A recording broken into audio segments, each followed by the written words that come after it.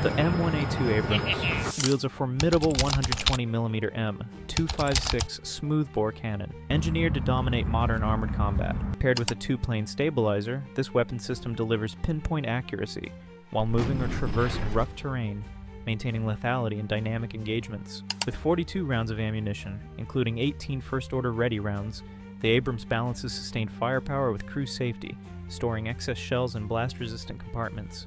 Reload speed is a critical edge, 6.5 seconds for a basic crew, dropping to 5 seconds with experienced aces, enabling rapid follow-up shots against agile targets.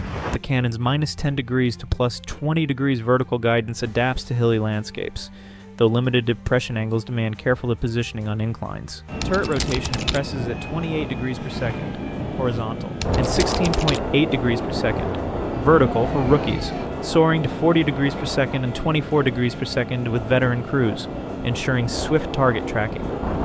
Tactically, leverage the stabilizer to engage enemies on the move, while angling the turret to maximize its depleted uranium armor during duels. Prioritize APFSDS rounds for penetrating heavy armor or heat shells for softer targets. The commander's independent thermal sight syncs with the gunner's optics, enabling rapid target acquisition even in low visibility conditions. However, the 20-degree elevation limit restricts long-range artillery-style fire, and the hull's weak armor necessitates disciplined exposure management.